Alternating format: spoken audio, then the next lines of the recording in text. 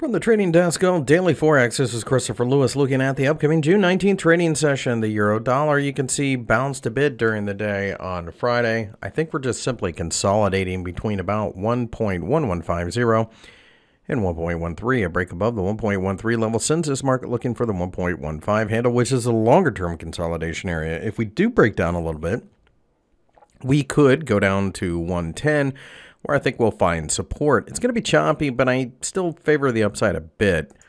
The British pound tried to rally, but gave back some of the gains during the day. I think we're kind of stuck here trying to decide which direction we want to go.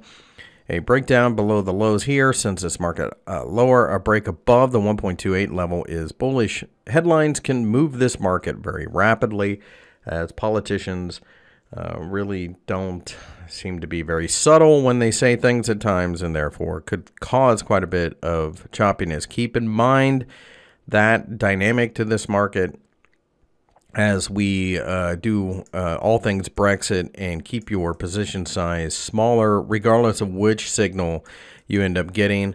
Again, I suspect that we're probably going to get opportunities in both directions before it's all said and done.